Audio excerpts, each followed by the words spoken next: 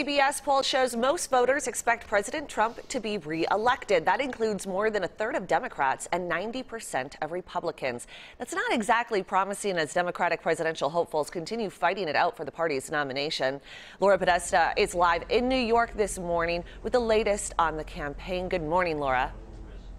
Hey, good morning, Kim. So Bernie Sanders, he dominated among several key demographics, including young and Latino voters in Nevada during the caucuses. Overall, he took home more than 47% of the vote.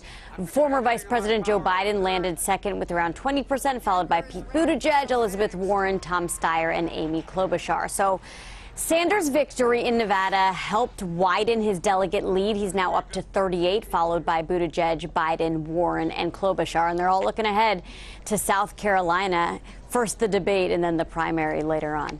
And President Trump has kicked off his first official visit to India with a rally this morning. This rally in India, and it's his biggest so far. So what's next? Yeah, biggest not even in the USA. It was held at the largest cricket stadium in the world, and during the remarks, the president heaped praise on India's prime minister, met with a lot of cheers.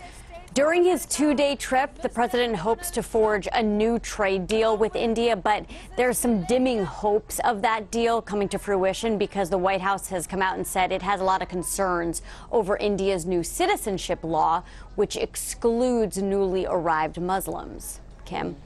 And Los Angeles will honor NBA legend Kobe Bryant and his daughter Gianna today. This is an event billed as a celebration of life. What can people expect? Well, around 20,000 people are expected to pack Staples Center, where Bryant, of course, spent his career with the Los Angeles Lakers. Family, friends, and people who won a lottery for the chance to buy tickets will be there.